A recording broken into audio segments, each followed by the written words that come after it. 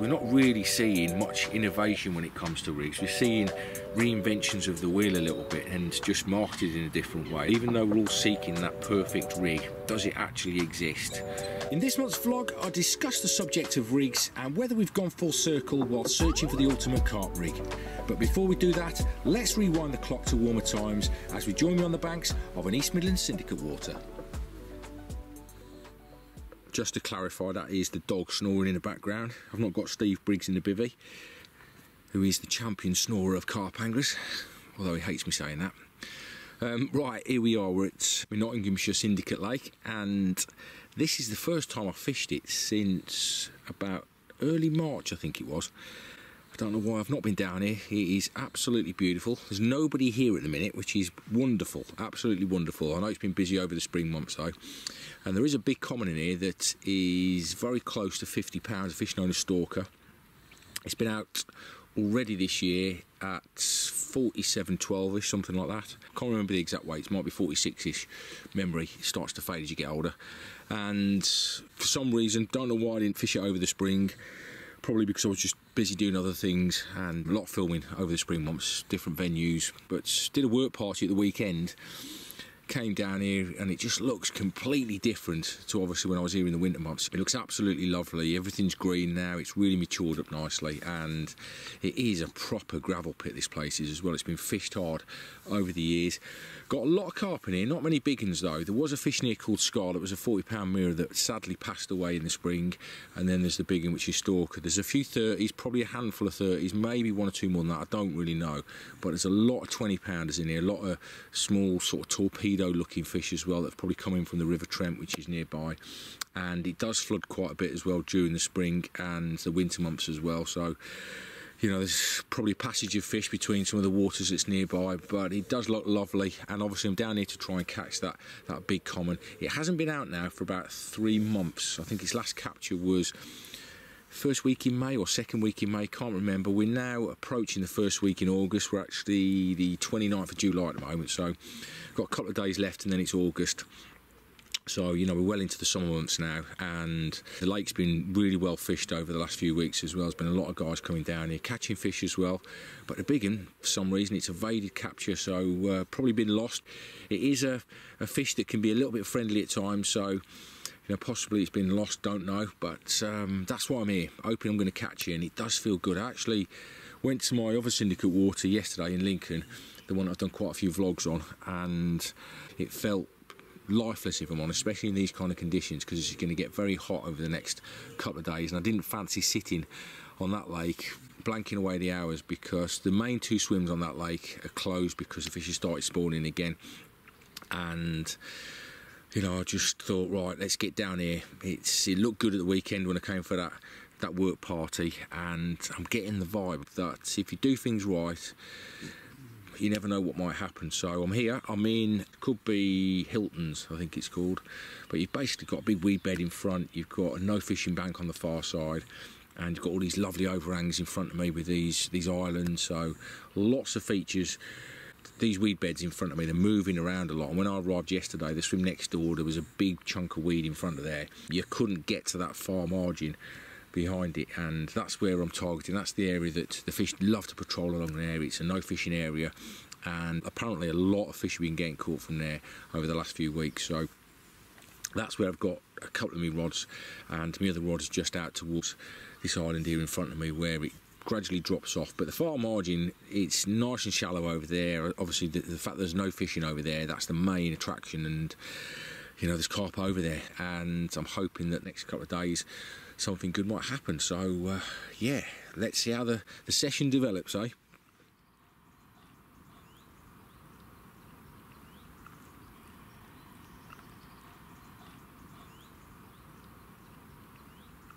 This one's an absolute cracker, 22 pounds.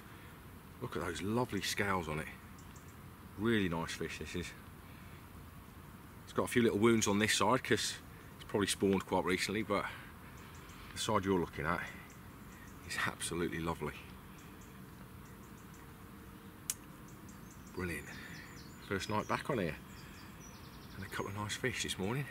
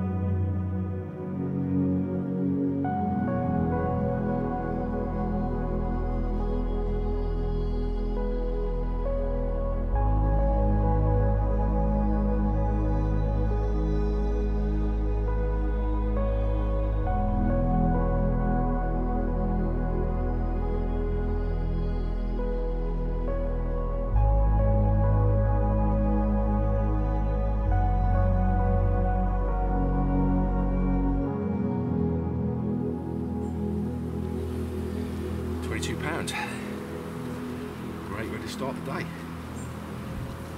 Now this fish has got quite a few Argulus on its flanks, which are like little fleas that will make the fish itch, which is probably one of the reasons why you see a few fish jumping, because they've got a bit of Argulus on the flank. So before I put this one back, I'm just going to treat it.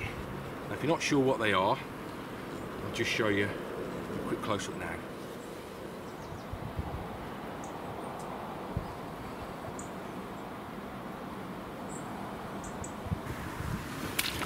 I've treated this fish then with some Medicarp and scraped off a lot of the Argulus that's on its flank, so hopefully next time she shows up on the bank those Argulus should have gone. Right, there we go. Doesn't want to come out the sling at the minute. Come on you, out the sling. I know I'm looking after you, but you're going to be better off out there. There she goes. A lot cleaner and hopefully in a lot better condition.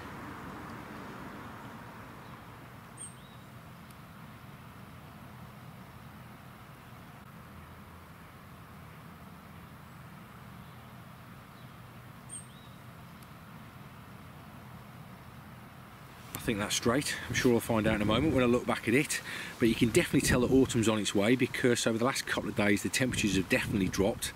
I've now got my thermals on, I've got a mug of coffee in my hands as well. I'm trying to warm myself up, but I do love this time of the year, being out on the bank. It's really a good time to catch those big uns and to also catch fish that look really nice, because you get those lovely autumn colours coming through at this time of the year. But anyway, what I want to talk about now is the topic of rigs, because it's fair to say that over the last couple of months we've seen lots of different rig ideas on social media. We've seen lots of people comment on it, lots of hype surrounding a couple of rigs in particular. A lot of hype around both of these rigs. One is the shot and the hook rig, and the other one is that rig, you know, that rig that's out there that everybody's been talking about. Right, well, before I get into my opinions on those rigs, let me just say that one of the best things about having your own YouTube channel is you know who your viewers are, because you can go into this thing called YouTube Analytics and you can find out the age group, the demographics of the people that you're talking to. And I know that 96% of the people who watch my channel are 35 years and above. So you've probably been around carp fishing for quite a while. You've seen lots of different lakes, lots of different waters, come across lots of different people, seen the industry evolve into what it is today. And you know, I'm not really attracting many of the younger kids, the impressionable ones that's out there, the newcomers to the sport. So hopefully what I'm about to talk about now, if there is one or two young'uns out there, they might watch it and they might tell their mates to go and watch this channel, because you can actually learn a thing or two about watching some of the older guys that's been around the carp fishing industry, rather than just the influential guys who are trying to sell your products. Because it's fair to say that the shot and the hook rig has been around an awful long time. It came out in the 1990s. I can remember when Frank Warwick first wrote about it in Carpboard, and it got used an awful lot. It caught Frank an awful lot of fish. I know there's a lot of people out there making money off the back of Frank's ideas, such as Wafters. You know, he's the guy that first put them out there, and you know, the shot and the hook rig is definitely not something new. And as for that rig that my old mate Ali's been putting around in recent months, well, you've got to take your hat off to Ali, because he's been bashed from pillar to post in recent times and he's still standing, and that's a measure of the bloke. It really is. He's a proper good guy, Ali. I've known him since he first came into the industry. He's a really top lad, and he certainly means well, and he certainly won't put something out there that he thought was going to damage the carp. So some of the flack that he's been getting on social media, not really justified. Some of it is, especially to do with that haircut, but he's a good guy, and I know he's going to do well with his company, because he's a proper innovative guy. He means well, and he's a credit to the industry as well. But even the rig that he's put out there in recent months, it's almost very similar to a lot of the rigs that we used to use in the 1990s. When it first came out, I can remember seeing different people talking about Steve Renyard's Hermit rig, and you know, the bungee rig, and also the rig that myself and Rob Hughes used in the 1990s, which we actually wrote about in Strategic Carp Fishing. It's very similar to that, a rig that we called the Trigga rig. Basically involved a little bit of pole elastic and some stiff boom tube, where the fish picked up the hook bait and then it triggered the mechanism. You're just looking at a little bit of video now of it when I tied it up recently for this video. But it's not really that different to what Ali's putting out there. So, you know, the point I'm getting at here is we're not really seeing much innovation when it comes to rigs. We're seeing reinventions of the wheel a little bit and just marketed in a different way. That's not knocking Ali's product at all. I wish him well with it. I know it's going to be a big success. Certainly the new one that he's put out there looks a lot better than the first original version. So, you know, good luck to him with that. I'm sure there's going to be a lot more fisheries using it compared to the first one that he put out there. But certainly if you've been around the industry a long time, it's almost the reinvention of the wheel. You keep seeing the same old ideas, just slightly marketed a little bit differently. And, you know, I've been around the industry quite a while now, and I've seen a lot of these developments come out again 5, 6, 10, 12 years later, and just marketed under a different name with a slightly different, you know, addition to it, like a new swivel or a new bit of rubber or something like that.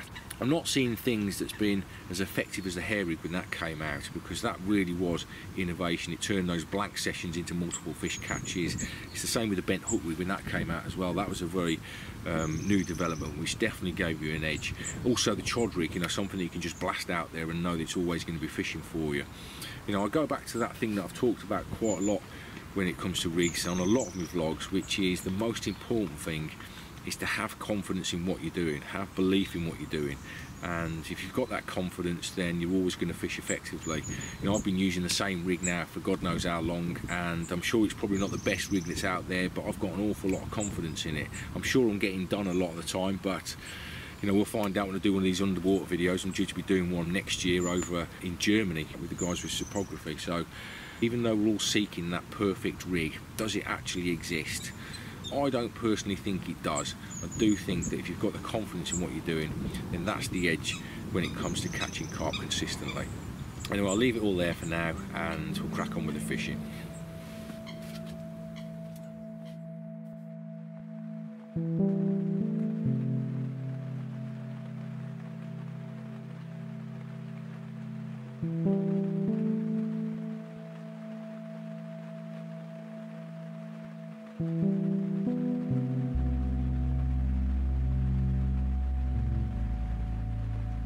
Careful with the lens here because he's chucking it down, and I'm just here for the night. I've actually just got here about well, an hour ago.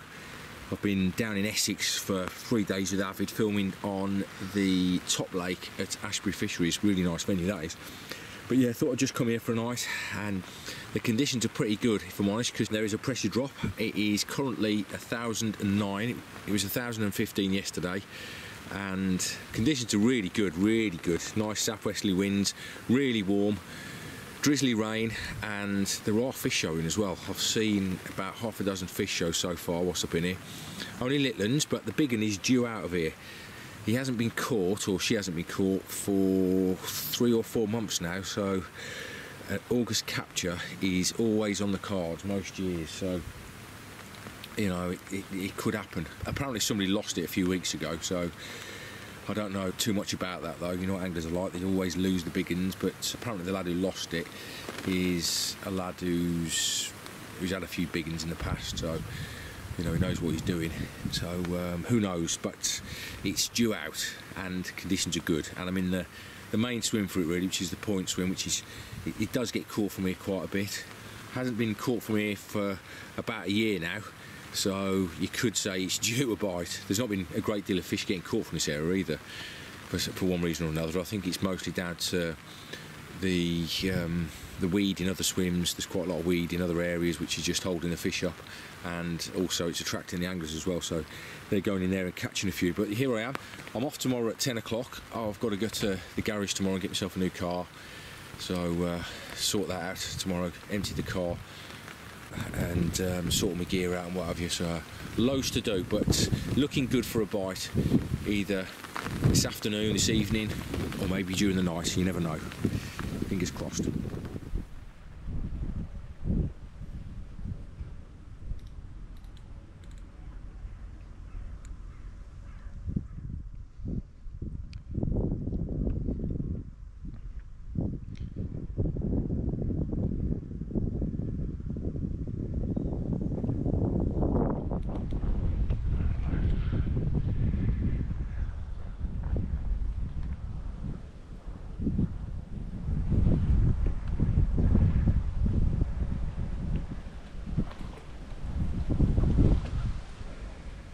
glass mirror, a load of weed.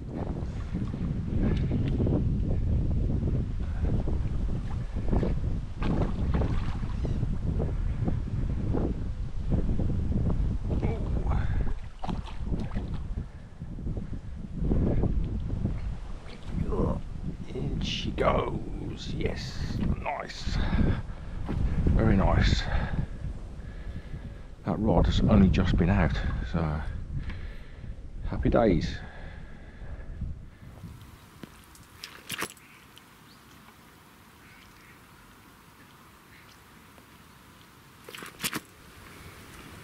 I said it looked good for a bite, and what do you know, only 45 minutes after putting the rods out, this one's away. £21. Lovely. Definitely a chance of another one as well, because it's going to be like this for the rest of the evening and through the night as well, so definitely a chance at first light tomorrow morning. Lovely looking fish as well, this one. Nice scaly one. Brilliant.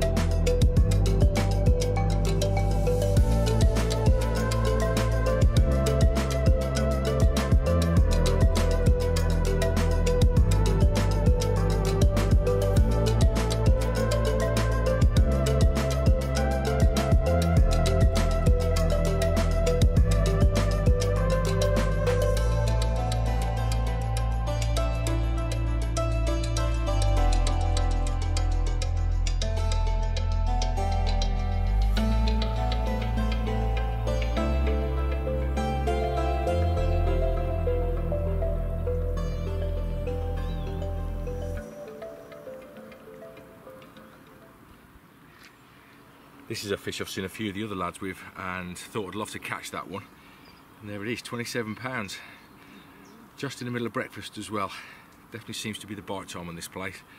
Between 6:30 and 9:30 in the morning. Lovely. Show you the other side.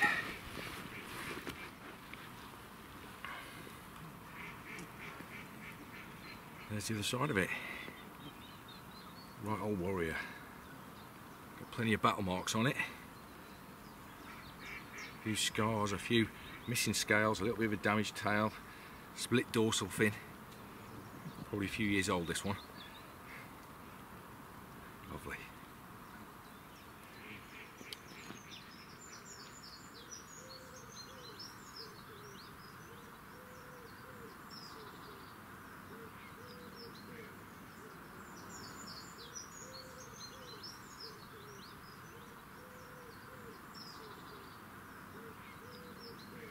You can tell from all those leaves in the margins that autumn's not far away.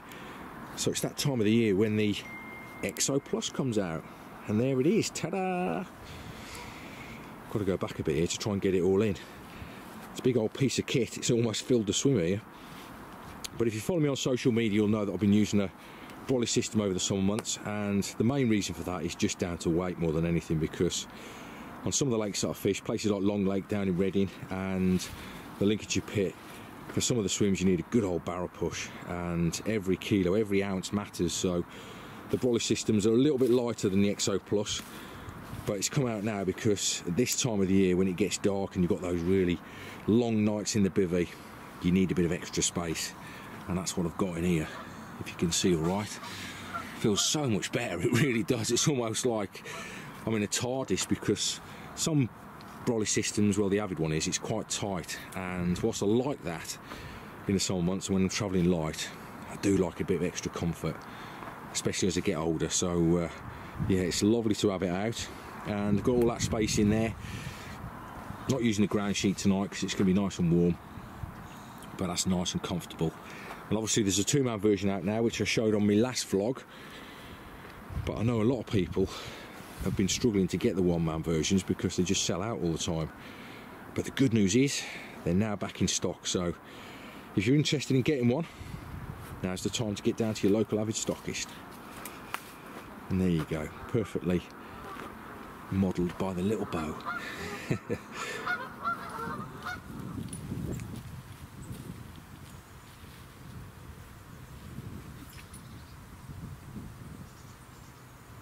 I'd love to get a bait established on this lake, but I'm not really fishing it consistently enough for it to be of any benefit to me. I think it'd be wasting my time if I started putting any bait out there, because there is a good turnaround of anglers on here, and you know, the overnighters that I'm fishing, they're really inconsistent. So you know, to put any bait out on a regular basis, I'd need to be coming here at least 48, 72 hours every week, but at the moment I'm just not doing that, so I think it'd be wasting my time. So instead what I'm doing is I'm favouring small traps like stringers, bags and little pockets of bait from the bait boat, and this has been a great tactic for me at this time of the year, especially during overnighters.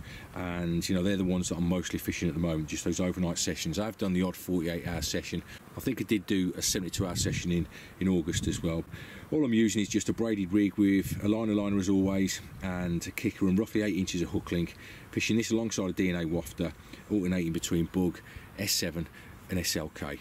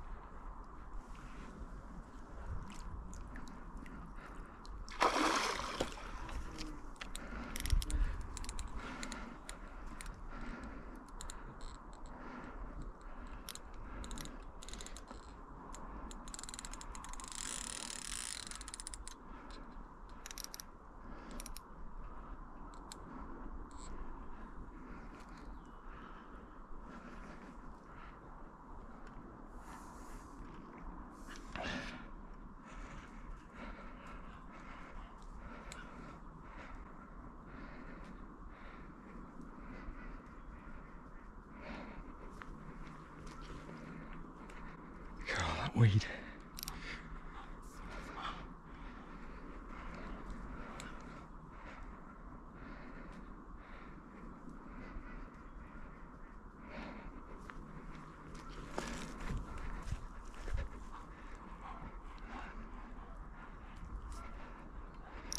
I think I've got rid of the weed now.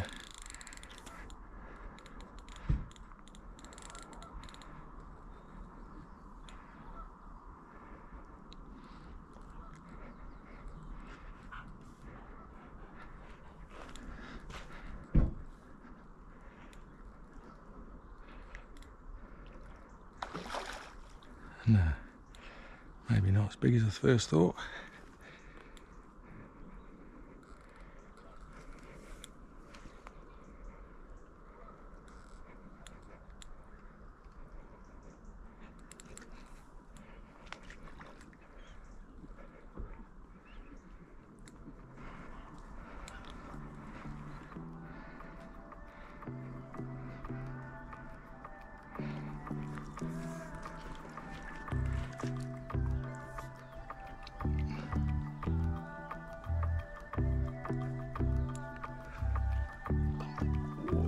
she goes.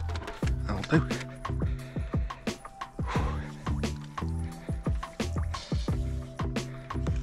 That'll definitely do. That's alright.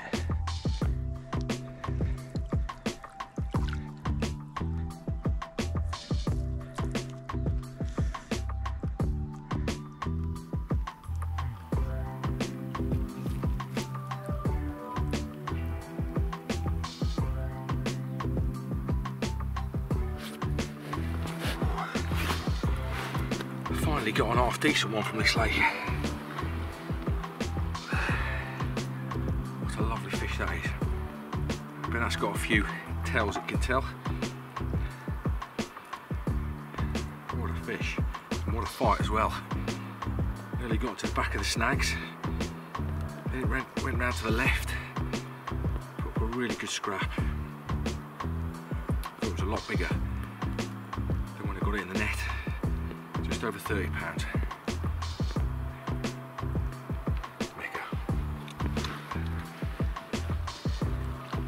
Got some lovely colours to it as well. Nice and dark.